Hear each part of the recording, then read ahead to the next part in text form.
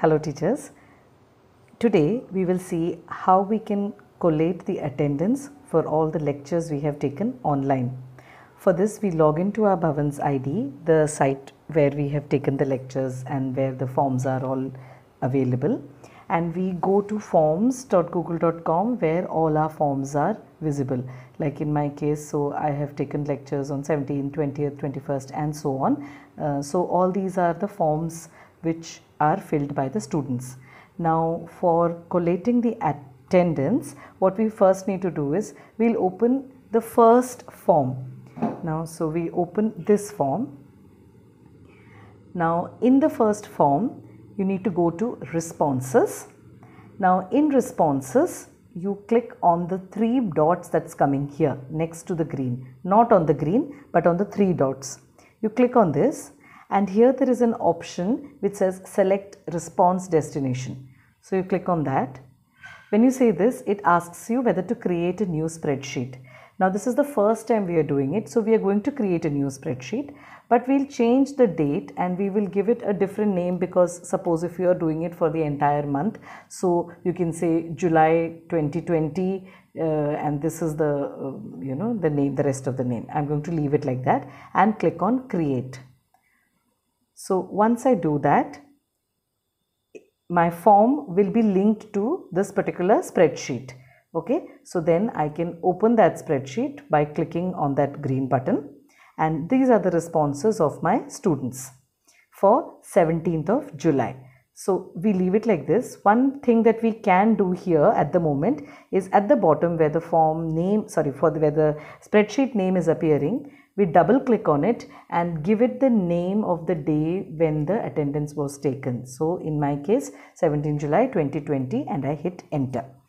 Then we go back to the form, and from here you can press the back button.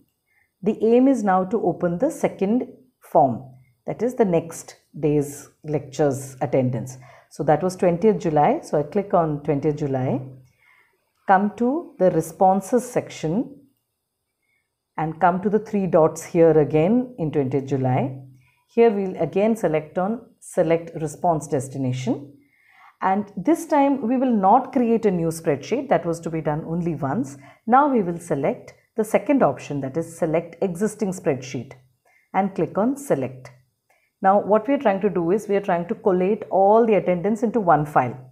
So this is the file that we had just created, July 2020. So you click on this and click on select.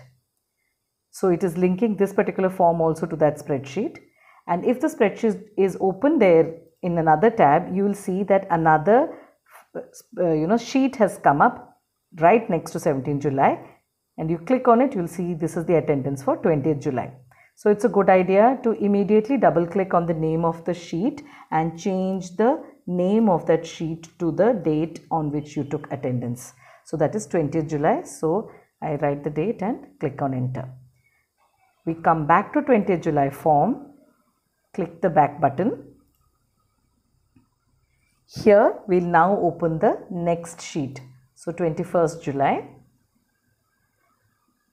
click on responses, click on the 3 dots, select response destination, and then select existing spreadsheet and click on select. Now again we'll select July only because we want to add a new sheet there in the same file. We click on select, and if July is already open like it is in my case, you can see a third sheet has got added. If you click on that sheet, you will see this is attendance for 21st July. I'm going to double click on the name and change the name of this particular form to 21st July 2020 and hit the enter key.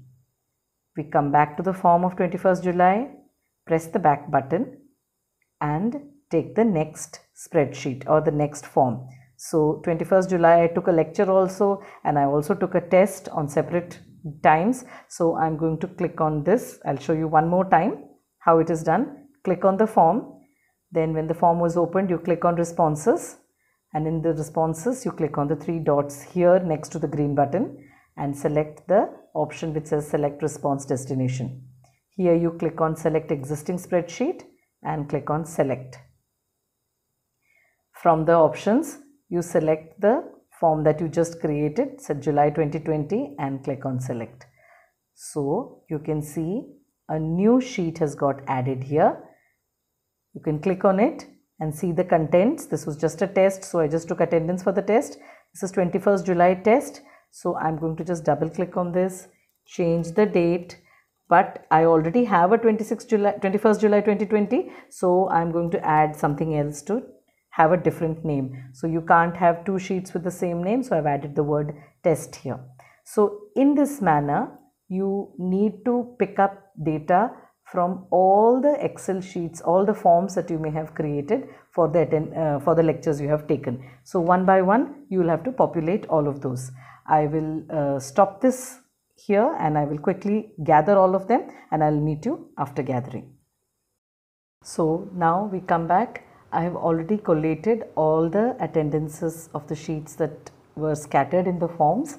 So I have got 17th July, 20th July, 21st July, 21st July test, 24th July, and then 25th and 27th. So I've got all these 7 sheets with me in one Google Sheet, which is called July 2020. Now what I'm going to do is I'm going to download this form by clicking on File, Download, Microsoft Excel. So it asks me whether it should open it or save it. So I'm going to save it. It's already selected. If it's not, you can click on Save File and click on OK. So it will take a little moment to download the file, and in the download section you will be able to see this file. So this is the file that just got created, TYCS SEM5 responses, and if I open that in Excel, I see that these are the sheets that I've got all the way from 17th July, 20th July, 21st test, 24th, 25th and 27th. So all my attendances are available here. So now what we need to do is we need to first add an empty sheet, maybe in the beginning only. So I'm going to add an empty sheet. It's come somewhere in the middle. So I'll click and drag and put it in the front, and I will rename this. Maybe I will call it July 2020. So which means that this has got the attendance of complete July. So from all these places, I'm going to collate the data per student and put it here in July 2020. Now, the way we have to do this is, there is a small formula that has to be put up. Now, before that formula is put up, what we need to do is, first thing we need to do here in this empty sheet is, we need to have the names of all these sheets here one after the other. So to do that, since it is a date, I wouldn't advise you to copy it from here. You'll maybe have to type it out yourself. So the first date is 17 July 2020. So I'm going to just type it out here, 17th July 2020, but I'm going to put a single quote in the beginning. So just remember this, that this is the important thing here. We put a single quote. Now why we put a single quote here is because when we put a single quote, this entire content becomes textual. Okay, otherwise it is considered as a date and you will not be able to handle it in the formula that I'm going to use ahead. So for that we need a textual matter here. So I'm putting the single quote here in the beginning. Now I'll just actually what I do is I just drag, that is I copy, it copies continuously, but those are not the dates. I'll just go and edit them. So after 17th it is 20th July, so I will just modify this 18 to 20th July.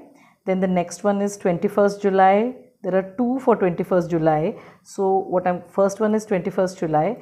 The second one is 21 July, and at the end there is the word test. So I add that.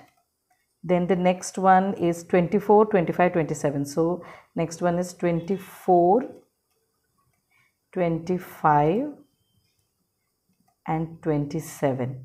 So in that sense, I've got here all the names of my sheets, the Microsoft Excel sheets. I've got all those names available here, exactly how it is here in the names of the sheets. This should not be different. We'll have to take care to do that. Then the next thing that we have to do is what I am doing is, instead of using the children's roll number, I am going to use their email ID. The reason being that the roll number is something that they may write some way or some other way on another day. So TYCS, he's written with capitals, 24 has written with capitals on this particular day, on 25th. Maybe on another day he or she may not have written with capital. So I'm not sure how the student writes in the pattern ahead in the days to come. So, but what I am sure about is that the email ID is going to be the same every single day. So for this purpose, what I do is I pick up a day when maybe all the students are there. So I have such a date where all my 50 students were present. So I'm going to copy from there all those and put it in the next column here.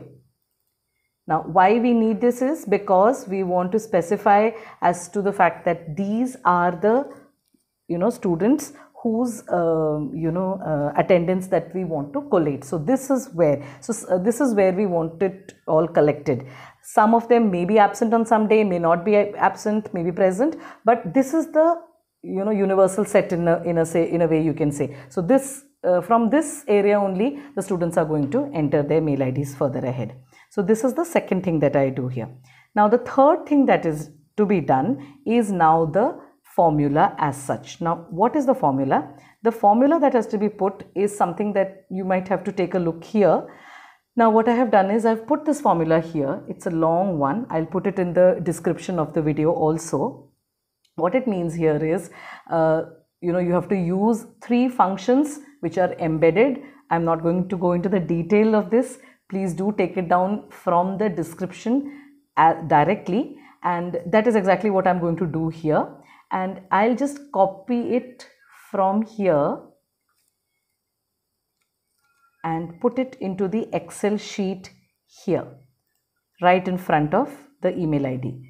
So I put it here, it gives me an error, that's okay because things have to be changed here. So that is why it's giving me an error, that is all right. We'll see how to change this formula so that it doesn't give us an error. So what do we need? Here what it says is, the explanation is that whatever is from A2 to A6, A2 to A6 is actually the data range that you want to count the specified value across the worksheets. That means across the worksheets, what we actually want counted is the email IDs.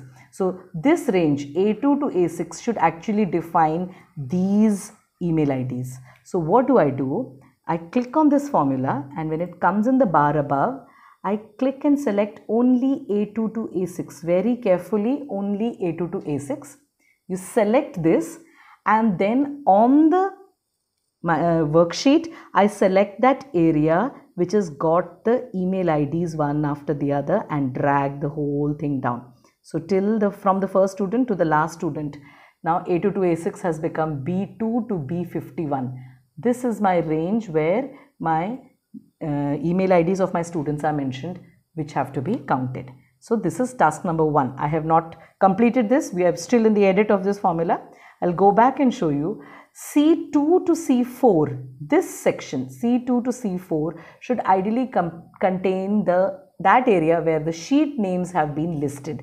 So in our Excel sheet, the sheet names have been listed from A2 to A8. So I'm going to change that. C2 to C4, I'm going to select this section and then select in my worksheet the area where the sheet names are mentioned. As I select, you see that C2 to C4 became A2 to A8. So this is the second modification I did. The third thing that you have to mention here is the last E2 that's given here is actually the criteria that you want it to be based on, the counting to be based on. So one by one we want the criteria to be the email ID. So first time you want to count this student's email ID, second time you want this student's email ID to be counted. So where is it kept? It's kept right next to this cell. So instead of E2 here, I am going to make it, just come and select here B2. So B2 is where it is, and I click on enter. Now it's given me an error. Let's see what the error is. I think this extra space was the error. Yes. So there was an extra space there in 21st July, which turned out to be the error. So as soon as I removed that, the count came. So the student has attended once. Okay. Now the next thing is we need to copy this formula further down. But before copying, there's one small amendment that we need to make. In front of A2's 2, we are going to put a dollar sign here. Before 8 also we are going to put a dollar sign. Same is the case for 2 and 51 of B in my case. In your case, it may be something different. But this last criteria, we will not put a dollar sign. So we want it to shift as the counting goes down. So we'll just leave it like that. Now this has been modified. Now you can copy it further down. So all I'm going to do is click and drag all the way down and you will get the count. So out of the 7 lectures that I conducted, this is the number that each student attended. So this particular student attended the lecture 7 times. So another one attended 5 times and so on. So this is how we can collate for the entire month. So I hope you've understood. Thank you so much for listening to this. Thank you.